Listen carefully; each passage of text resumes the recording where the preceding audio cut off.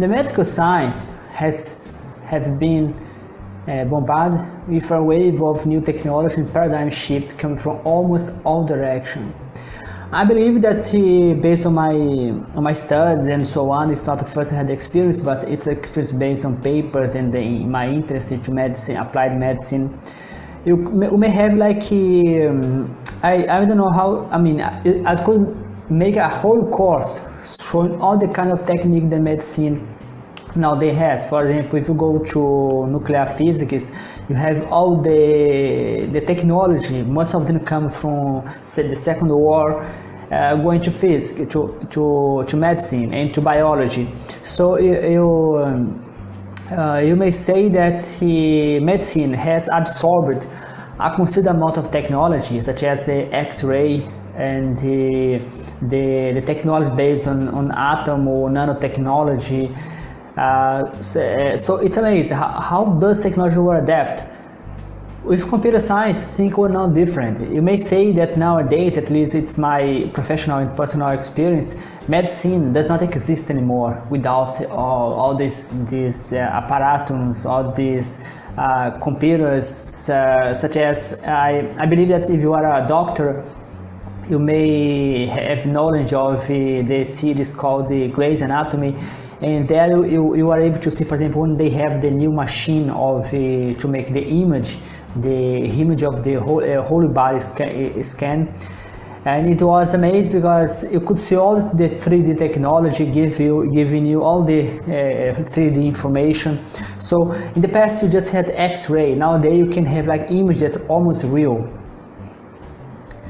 In mathematical modeling, in biomathematics and computational biology, you have all this miracle as well, this promise, such as now they have the concept of a virtual human, a virtual pancreas, virtual liver, all these ideas that they have in common, the hope that one day we may have models that can describe human in a mathematical precision. I'm not sure that you are going to have a mathematical precision that you have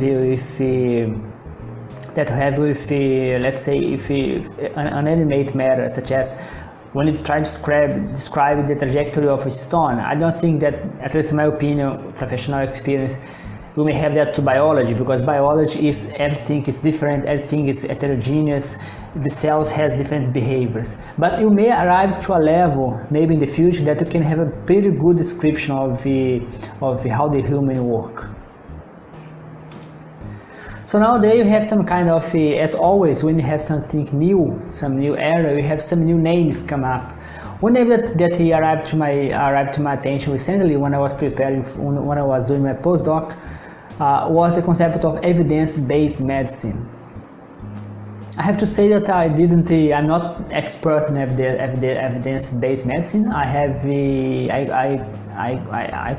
grabbed everything I could grab, some papers, books and so on, but I didn't go deep inside the concept. But the little information I was able to get, gather, I found that the evidence medicine is more or less the same as you are trying to do in biomathematics. So the kind of work that I present here, which is a target therapy, is more or less evidence-based medicine. I believe that it's just a different name.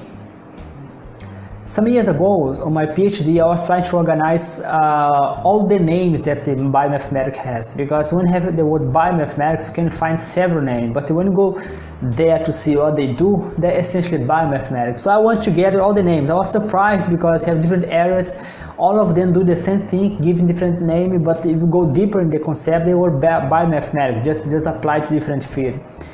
I believe that evidence-based medicine, it's more or less the same as you are trying to do in biomathematics.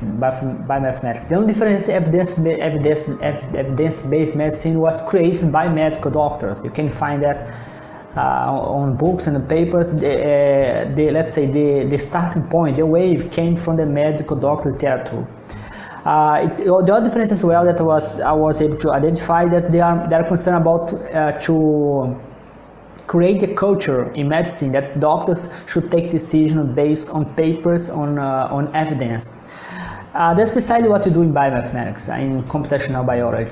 Maybe the difference is that in our case we are concerned about creating models, creating like computer models or mathematical models. For example, in my case, in my PhD, I went deep into a considerable amount of paper published by medical doctors about ghrelin, what's the hormone that I modeled. So I want to grab my hand on every single law I could find, such as I noticed ghrelin, the hormone, the hunger hormone, it falls down 1 hour, 2 hours after someone eat. So it has a kind of it kind of raise some hours before you eat. So those are the kind of the evidence that you have on papers. I was somehow all surprised because I thought the medical doctor, they based their decision based on evidence, but I was surprised because of this movement called evidence-based medicine, that it seemed that not the case. And I believe that mathematical model can be a very strong tool on the concept of evidence-based medicine. The kind of system I'm proposing here, which is not only my system, I'm going to leave the paper so you can follow the paper. So I was surprised as well that recently I was following a presentation about biofluid from a professor from Portugal on Brazil. It was not a Brazilian event, but the event was international, but was organized by Brazilian University. And this person used the concept of simulation-based medicine, which is, in my opinion, more or less the same as evidence-based medicine. So they're just using different name. So in the case of evidence-based medicine, you have clinical judgment, you have relevant scientific evidence, have a patient value and preference. Whereas in the case of simulation-based medicine, you have more or less computer, mathematics, and medicine. But for me, they'll be more or less the same. For example, because if you go to the concept of P for medicine, which is a kind of which is area of precision medicine. You have the concept of one of these P is participatory, which is patient preference. So as you can see, you have more or less the two waves. One comes from system biology, from computational biology. It's doing more or less the same. For example, when you have the concept of target therapy, you are taking into account the patient not value, but the patient body preference. Such as you know that your gene has one type of response, so you take that into account and use the concept of target therapy. Recently I created Patreon.